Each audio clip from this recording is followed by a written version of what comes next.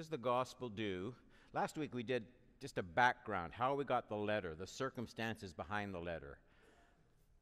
Start looking at the text tonight. What does the gospel do when it's received in faith? And we'll cover, hopefully, about the first 15 verses. Let's just pray. Lord, help us as we launch into this study, a book that really did change the world.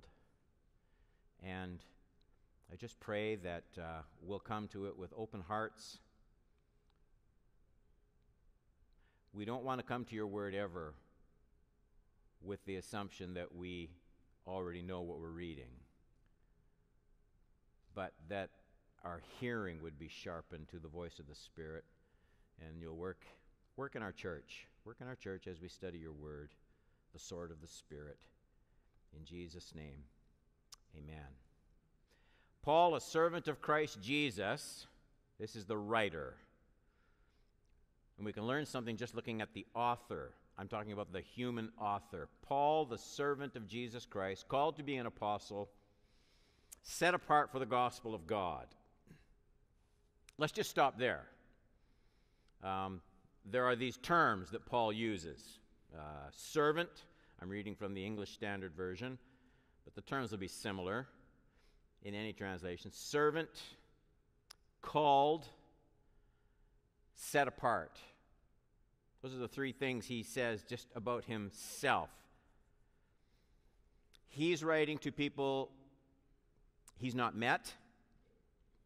They don't know him except perhaps by reputation and writing. And so in a world full of false teachers, there were all sorts of religious leaders representing all sorts of different doctrines and teachings. Paul feels this need to establish his direct commissioning by Jesus Christ. That common opening in Paul's writings isn't common in his understanding. There's some profound things that go on in Paul's mind that we need to look at, because we have reduced the gospel to one of its component parts. We've reduced the gospel to just the idea of being forgiven. What's the gospel? Being forgiven sins. And that's not untrue, it's just incomplete. So Paul, certainly grateful for forgiveness. He called himself the chiefest of sinners. But when he thinks about the gospel and when he talks about the effect it had on his life, he doesn't think primarily about being cleansed by the gospel. He thinks primarily about being claimed by the gospel. This is a world where servants, slaves, everyone knew the concept. So when Paul was claimed by Christ, and he uses that term servant, he recognizes immediately that, his conversion on the Damascus Road, while dramatic, is no different than your conversion in terms of its claim on the life.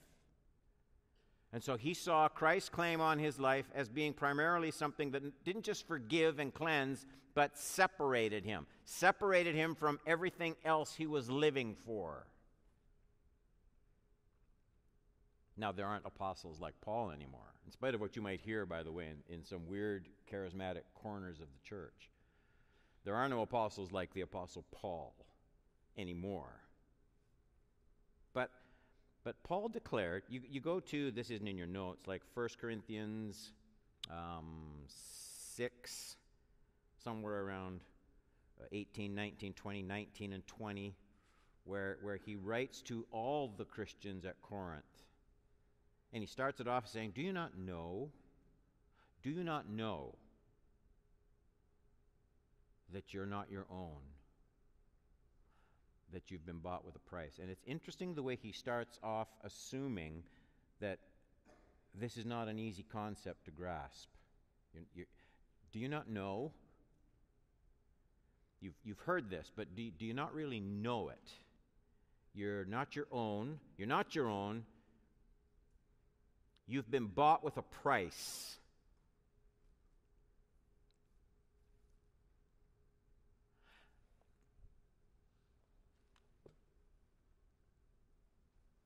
I think about my life, you think about yours, there's that theological truth. You're not your own, you've been bought with a price. He writes about it in the context of being indwelt by the Spirit of God. Your body is the temple of the Holy Spirit. There's certain sins that he's been talking about, sexual sins and others. And then he says about this body that it's indwelt by the Spirit, temple of the Holy Spirit. You're not your own. You've been bought with a price.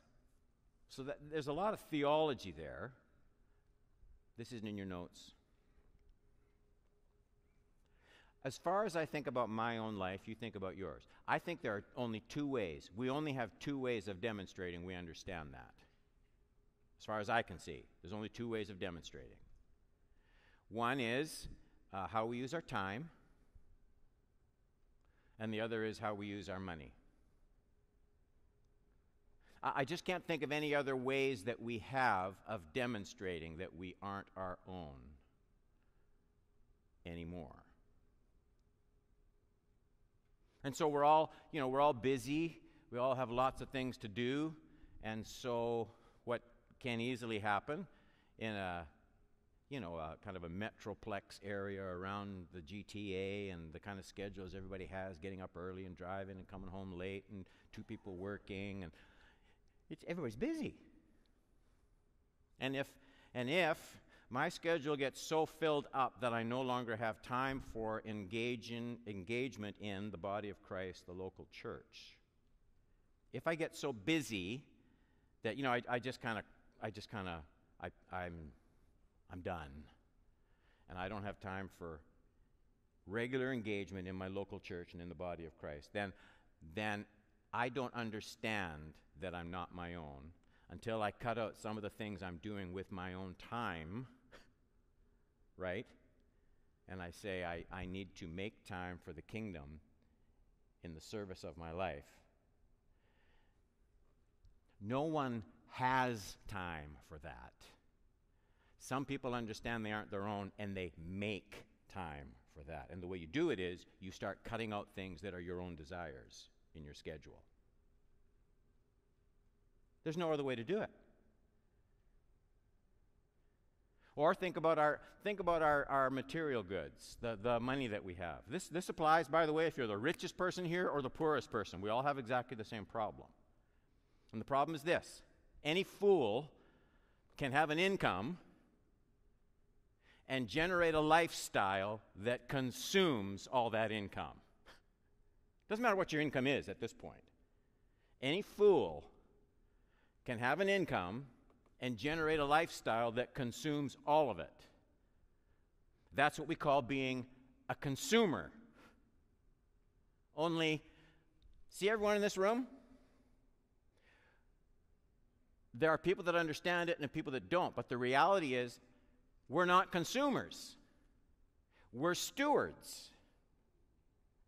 That's a totally different concept. Read the parables. You know how many there are. Jesus talks about whether it's giving out talents or he hires servants to look after his land. There's got to be half a dozen parables where Jesus has some kind of a master leaving something with his servants, going away, and then he comes back, and in different translations, he reckons, settles accounts. And he comes back to, over and over again, these servants, and he says, in essence, did you think the stuff I left you was yours? Is that what you thought? He says it to me. Don, your paycheck goes direct deposit into your bank. You think that's your money. I put that there. You might think the church does. I put that there. You have a business that generates X number of dollars, wealth. And the Lord would say, do you think you generated that yourself? I provided you with that. And then he says, now why do you think, Don, why do you think I gave that to you? And I read those words from Paul, and I get it. I see why he says, do you not know? Because I don't. Like, I have to just relearn this all the time. I have to relearn this all the time. Dawn, do you think you just have that wealth? Ask yourself that question. Do you just have whatever wealth you have so that you can generate an income that consumes it all and uses it up? Because it's like time. There will never be something just left over for the kingdom. The way it works is you understand you're a steward of everything that the Lord gives you. And so I think about that. Not for you. I guess I should as pastor. I think about it for me. That Jesus is going to come back one day. And if those parables hold true, he's going to reckon with me. What did you do with all that? Given the 4 billion people who are going into a lost eternity without Christ, do I really think he's going to be impressed when I say, Jesus, look at my boat. Look at my cars. He says, no, you're not your own. You're not your own. We only have 2 ways to demonstrate it. Our time and our material possessions. One of the reasons, still isn't in your notes, shoot me. One of the reasons it's so necessary to regularly, Paul talks about doing it regularly. He doesn't spell out weekly or monthly, but regularly. Just the act of giving of my money to the Lord. I need that reminder more often than once or twice a year. Like I need it fairly regularly. Oh yeah, that isn't mine. Oh, I'm not my own. You've been bought with a price. So that's the concept Paul has. Slave. Servant of Christ. Okay, I took too long on that. Point number 2, this parenthesis on the gospel here. Starting at verse 2, which he promised beforehand through his prophets in the Holy Scriptures. I want to talk about that. Concerning his Son, who was descended from David according to the flesh, and was declared to be the Son of God in power, according to the Spirit of holiness, by his resurrection from the dead, Jesus Christ our Lord, through whom we have received grace and apostleship, to bring about the obedience of faith, I want to talk about that, for the sake of his name among all the nations, including you who are called to belong. Remember, you're not your own, to belong to Jesus Christ. So, here's Paul. He can't use the word gospel. As soon as he says gospel, he automatically, his mind is such that he defines what he means by gospel. And here are some of the key elements. First, he says that the events of the gospel were predicted. It's in that second verse, where he says, which he promised beforehand through his prophets in the Holy Scriptures. So here's what that means. That means we now know how to read our Old Testaments. There.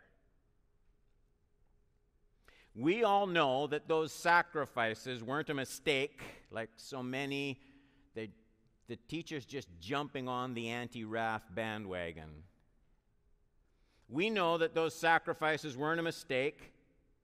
We know that all of those things were designed to illustrate, designed to explain what the coming of Jesus would be, how he would bear God's wrath as our substitute. That's what the cross is all about. So he says, these events were predicted. You could see them through the prophets. The second thing he says is Jesus Christ became fully human. That's in that third verse. Concerning his Son, what's his? That's God's Son, right? Strangely, who was descended from David according to the flesh. So if you're looking at physical birth, he's of the line of David. Descended from David according to the flesh. Jesus' flesh was like your flesh, like my flesh. He wasn't kind of human. He was fully one of us. So what that means is the Christian faith uniquely is a manifestation not of a philosophy, a morality, or a teaching, but events in history. God in the flesh. The third thing he says is that Jesus Christ was fully divine. That's in the 4th verse. Declared to be the Son of God in power, according to the Spirit of holiness, by his resurrection from the dead, Jesus Christ our Lord. Jesus is not a Son of God, like our friends just down the street teach. Everyone becoming a son of God. He is the Son, declared to be the Son of God. The proof is his resurrection from the dead. Will the real Savior of the world please rise from the grave? D, 4. Defined in the gospel, Paul says Jesus Christ is the founder and Lord of the church, 5 and 6. Through whom we, us, right here, us in this room, we have received grace, Paul talks about himself, and apostleship, to bring about the obedience of faith for the sake of his name among all the nations. So, what that means is, Christ is not some parochial Lord. This is not just for people who don't have a religion of their own. This is not just of the Jews, their Messiah. This is a global Lord for all people, everywhere, wherever they are in their religious spectrum. They all need Christ. They all need redemption through Christ. Christ is the one to whom all will give an account.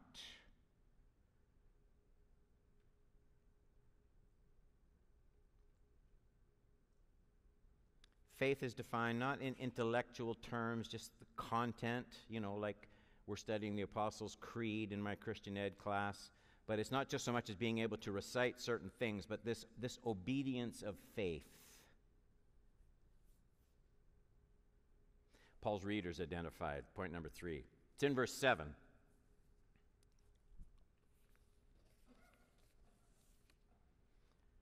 To all those in Rome who are loved by God, called to be saints, grace to you, and peace from God our Father and the Lord Jesus Christ.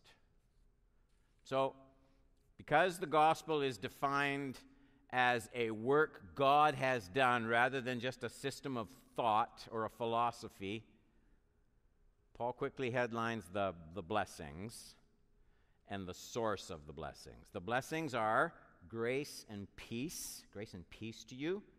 And the source from those blessings is God our Father and the Lord Jesus Christ. God the Father through Christ Jesus. Now we know what kind of peace he's talking about. This is not peace of mind. This is not inner tranquility. Peace follows grace. Peace follows pardon. He's speaking of this objective making of peace in a broken relationship with God. Saving grace, not to be confused with common grace. Common grace is God's grace on everyone. Life, health, food, family, so many things that God just gives to everyone. But saving grace can only be had through God the Son, Jesus Christ. So my own attempts at morality, my own attempts at being a better person, or my picking out of a buffet of religions, the one I think gravitates most quickly to my natural inclinations and temperament, that's not going to work. Grace and peace from God the Father through Jesus Christ. 4. You'll see what I kind of heard. I want to take a little bit of time here. We're doing just fine. Paul has this threefold expression, attitude, thoughts to these Romans. It's in verses 8 through 13. Let me just read them quickly. He says, "First, I thank my God through Christ Jesus." Notice he makes like he can't even thank God, speak to God, talk to God, except through Christ Jesus. That's the approach that we have. I thank my God through Christ Jesus for all of you, because your faith is proclaimed in all the world. They've got this reputation. Paul hasn't met them yet, but he's heard about their faith. We talked about how they were saved a bit last week in last week's study.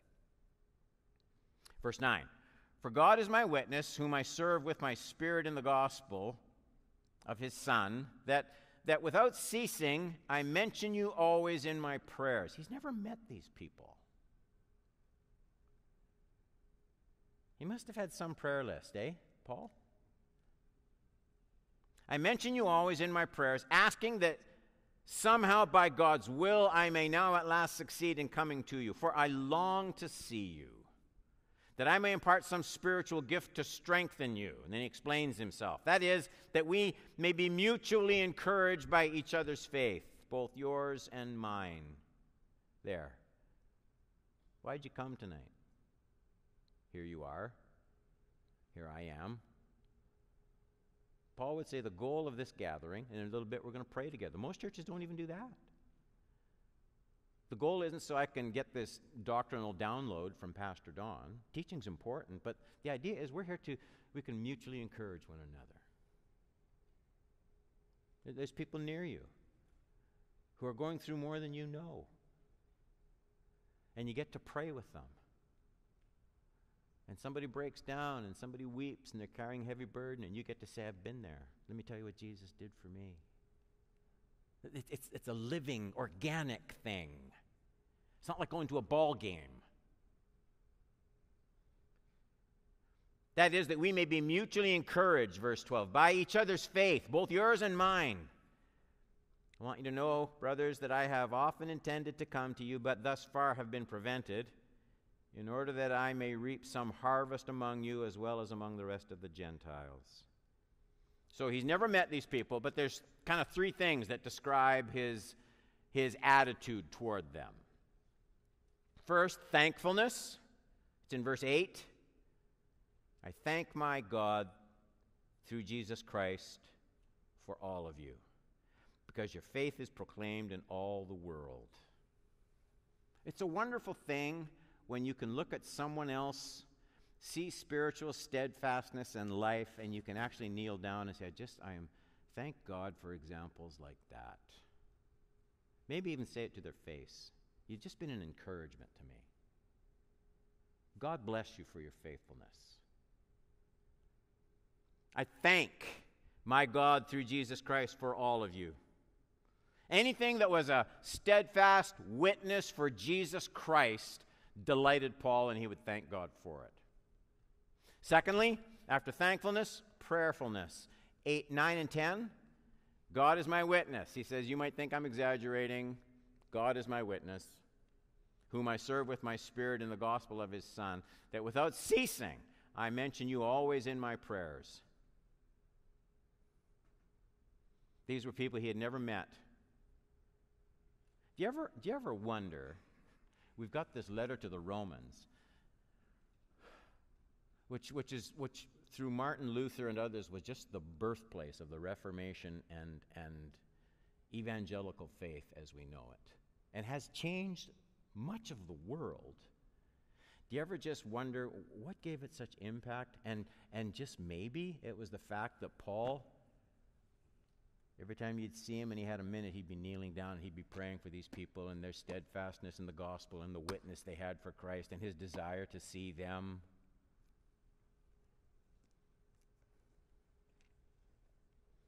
Three, his attitude, longing for fellowship. 11, 12, 13. He says, for I long to see you. I long to see you that I may impart to you some spiritual gift to strengthen you. That is, we may be mutually encouraged by each other's faith, both yours and mine. So you get to see Paul's concept of fellowship. It's not donuts and coffee in the gym. It's not a get-together. It's way above that. It's not, those things aren't bad, but I'm saying there's something bigger than that in Paul's mind. It's not just a social thing, but a spiritual sharing and ministry one to another. He couldn't live long without it himself. His dominant concept is Christians are better together than apart. Way better.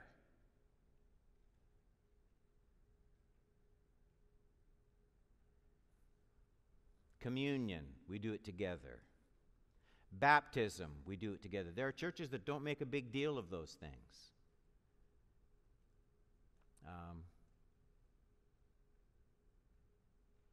No, I won't say that. There's churches that don't make a big deal. There's churches that do not have communion or baptism ever. They're meant to be sharing experiences of the body of Christ. Where I don't just sit at home and contemplate the death of Jesus. I gather with you and we contemplate the death of Jesus. Where I don't just get somebody baptized in my backyard in my swimming pool with mom and dad and the kids. But we come before the body of Christ because we do it together as a body.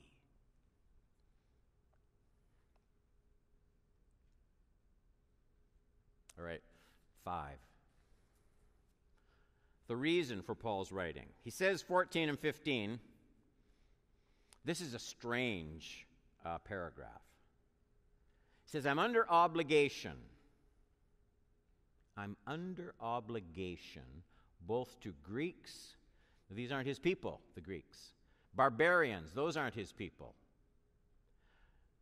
To the wise and to the foolish. So I am eager to preach the gospel to those who are at Rome. The gospel, he already said, grace and peace to you.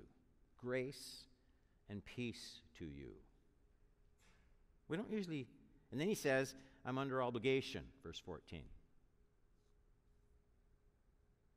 So Paul's concept here is he doesn't just receive forgiveness, he receives an obligation. To experience grace is to experience an obligation. And immediately, if you got a dictionary, you say, wait a minute.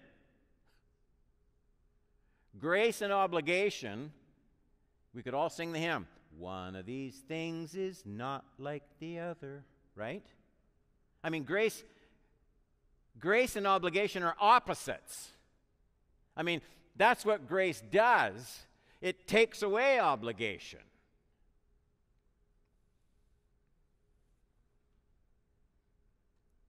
And normally you're right. But if you want to see the explanation for this, look at the very next thing he says. First in verse 14, I am under obligation. And then look at point B in your notes. He says, I'm eager. I'm under obligation. I'm under obligation. I'm a debtor. Because I've received grace, I'm a debtor. To Greeks, barbarians, the upper crust, the lower crust, the wise, the foolish, outside of my own circle, I'm under obligation because I've received grace.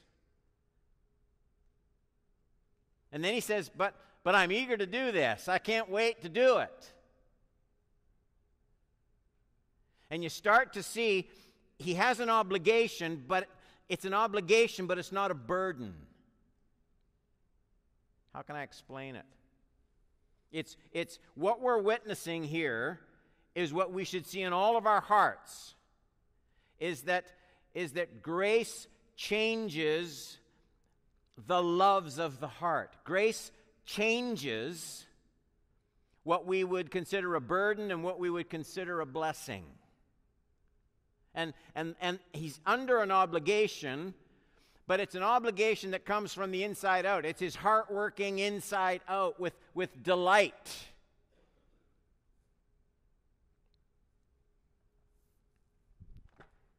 It's like this. Technically, you could say, I have the obligation as a good husband to be faithful to my wife. She hates these kind of illustrations. She's just crawling. If you see a woman crawling under the seat, it's Renee. Like, I have an obligation, but I can't think of a better picture. I have an obligation to be faithful to my wife. But because I love her so much, it is an obligation, yeah, but it's It's a joy, right? I mean, it's a delight. I mean, being devoted to her is what makes me the happiest I can possibly be. Paul says, I'm under obligation. I've received grace. And I'm just dying to see you people. And let me tell you what the church needs. Let me tell you what will interest people in Cedarview Community Church and what will drive them away from Cedarview Community Church. When people encounter this church out there in the highways and byways of life, when people encounter this church and they sense, no, we don't do that at our church, it's against the rules, and so we don't do that. Not allowed. And we have to, he's always talking to us, we have to tithe, we got to go to church. They have it at night, too. You got to go at night. So I'm trying hard. I want to be a good Christian, so I'm trying to do all these things. Want to come? How do you think that's going to go? But if they see this, oh, I see how you're living, and I know you think that's important right now. I used to live for the same things. Let me tell you, you know what I discovered? I discovered true joy. Remember Jesus' parable? I found treasure. You couldn't hold me back from that church. I used to fill my life with the same kind of physical stuff that you're filling your life with, and then I discovered the most exciting thing in the world, that I can use my resources to bring joy to Jesus, and I can extend his kingdom throughout this world. Sure, I don't do all the things you're doing. I found something better. I have never been happier. This thrills my soul. I'd love for you to discover this. What do you think is going to appeal to that person? It's 6:43. 2 minutes. It's like if something's just a job, a task, Pastor Ron goes up to the hospital, okay? And who? I'll pick my friend, Dudley. I always pick Dudley. He's always my example. There's Dudley in the hospital. He's not feeling well. Ron goes up. Dudley's lying there. He opens his eyes, goes, oh, Pastor Ron, so nice to see you. Thanks for coming. It means so much that you'd take your time and come up and see me. And Ron goes, well, Dawn says I got to come, so I'm here. I came, okay? So let's just get this over with.